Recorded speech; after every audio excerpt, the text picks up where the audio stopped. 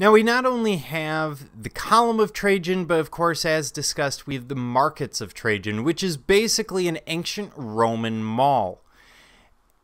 This is a series of shops and administrative offices, and the whole thing is built of concrete. And as we go inside of it, sort of looking at today, we see this structure. On the left, you see this structure was as much as 5 stories tall. And when you go inside, it was much like your classic mall of today. You notice the ceiling is a giant barrel vault, and everything is set up in a series of arches.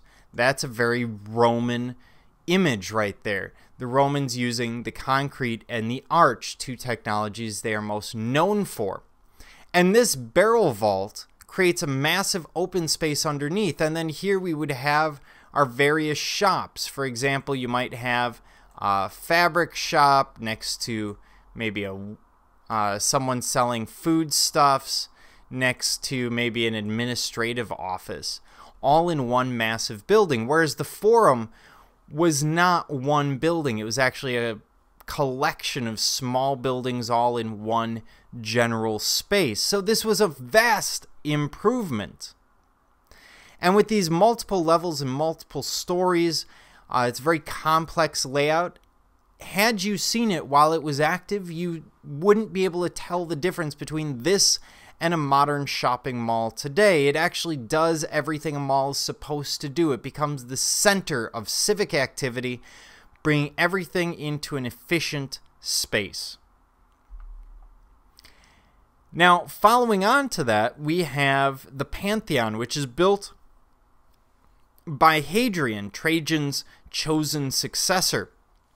And Hadrian was known as a lover of art, literature, and Greek culture. Consequently, we have this temple that looks both Greek and uniquely Roman.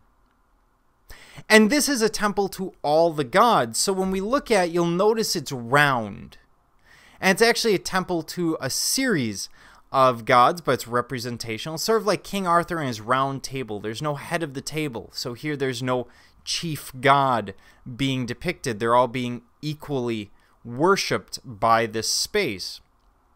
And this is an incredibly influential structure. Keep in mind, this dome that we're looking at is approximately 1900 years old, and it's a concrete dome. It's the largest dome in the Christian world in the West. And it's incredibly influential on the Renaissance when you deal with places like the Duomo or St. Peter's in Rome, or even in the United States. Thomas Jefferson's home at Monticello is based on this dome. Now, the whole thing is concrete.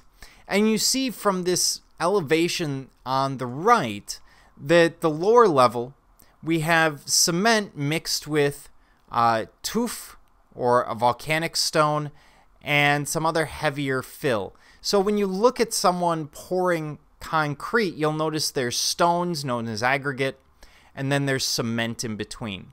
So what we're looking at is what is in those stones, what's in the fill along with the concrete. As we move up, we see it's tuff, so the volcanic stone, mixed with broken tile. Now, broken tile is ceramic, so it's going to be a little bit lighter. Then we move to cement mixed with broken bricks. Now, the broken bricks, again, are lighter than the preceding materials. As we move up, we end up with concrete mixed with basically pumice, or the lightest volcanic stone you can think of. And pumice actually is so light it floats. It's not only good for rubbing the calluses off of your feet. And the reason for that is they want the lightest material at the top so that that dome will last as long as possible. We also see this Greek facade on the structure, Greek or Etruscan, and it would have been originally elevated above street level, although today it's at street level, and the back of it's actually about 10 feet below street level, and that's because the city of Rome has literally risen over the centuries around it because of rubble. A building falls down, you don't clear all of it off, you simply build on top of it. Those sorts of ideas. And when we look at it, the concrete that they used to build it is as much as 22 feet thick in some places. So it's incredible and innovative. And when you look at the main structure, this main round rotunda here, you'll notice that it's spherical. It's not only circular in the floor plan, but you can easily put a sphere inside of it of roughly the same size. So it creates a structure that really attracts our eye, that really is very interesting to us.